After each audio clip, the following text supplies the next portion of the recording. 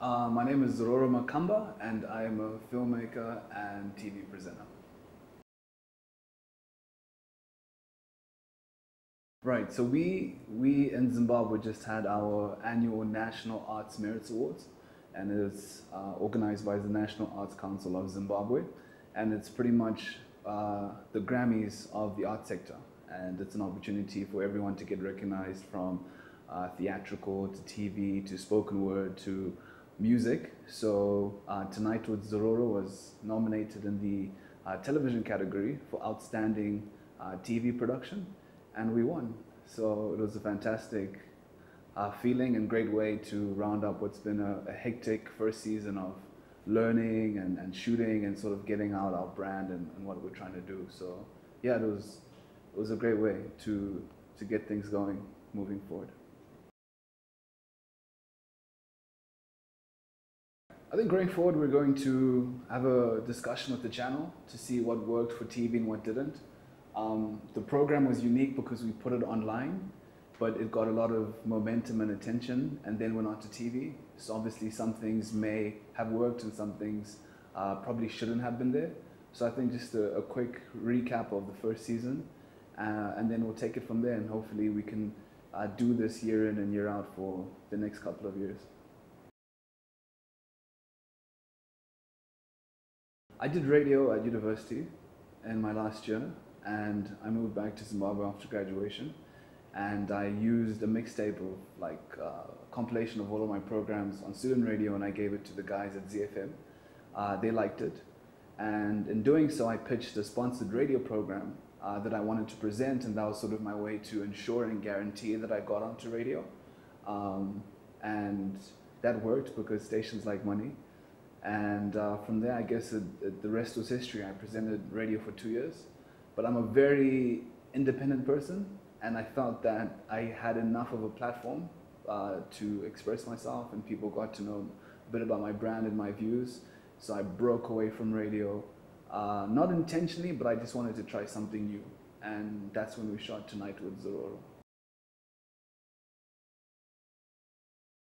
I think there's two things that people shouldn't be afraid of your dreams, but your dreams should scare you. And I think the biggest thing is that people get bogged down in the aspect of the fact that it's large and it's scary and a lot of work needs to be done to it, and you get so caught up in that process of how do you just clear the first hurdle, the second hurdle, the third hurdle, that you're not even really starting with just what you need to do and get going. And I think your dream should scare you, but not to the point where you don't even get started. And once you do get started, I think it's important that you carry on, because nothing is easy. And if it was all easy, I think everyone would be doing what they want to do, and the world would be a much peaceful and rich place. But it's not, because it's definitely difficult. So people need to keep that in mind, and yeah, keep going. Great question. ZBC has no money, and the format for television usually is that the TV station would advance you cash, and they recoup their money back into advertising.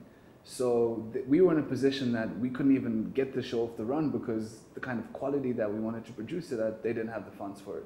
So I had to approach sponsors, and what I did is I was saving my paycheck from month to month so I can produce a pilot, which we shot in the living room, because that's all what we could afford. And we took that pilot to sponsors and then said, would you be able to support a program of this caliber and pay for the production for 13 episodes for one season? And because the pilot was good, they agreed and they bought into our vision, and therefore we didn't have to worry necessarily about the TV channel giving us money, because we got the money to produce it. So it's unique because it's not supposed to work that way. But then again, when you're starting out and you're an entrepreneur, you have to think outside of the box and be willing to take on some of these risks and get corporate buy-in, especially in Zimbabwe, where TV standards have been low for a number of years, and people have taken notice. But I think quality at the same time speaks for itself. So we had a great collaboration with Nafuna TV, who produced the show, and yeah.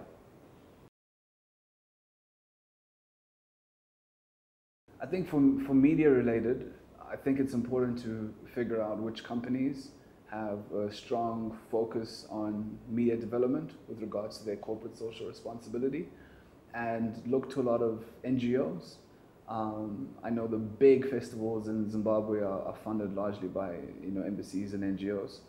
And if that doesn't work, then look online. There are hundreds of associations that give grants, and there's a specific focus depending on what you're looking for. If it's women in film, if it's African Americans, if it's international students, if it's something just focused to America, and you can really sort of find out what they want for you.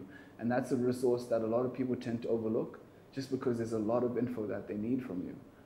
But if you're willing to do your research and you have a solid plan and a solid treatment and idea for what you want to film, you could definitely get up to 50,000 to produce whatever you want. So I think if people look at those three things, including obviously channels, etc., they should be okay.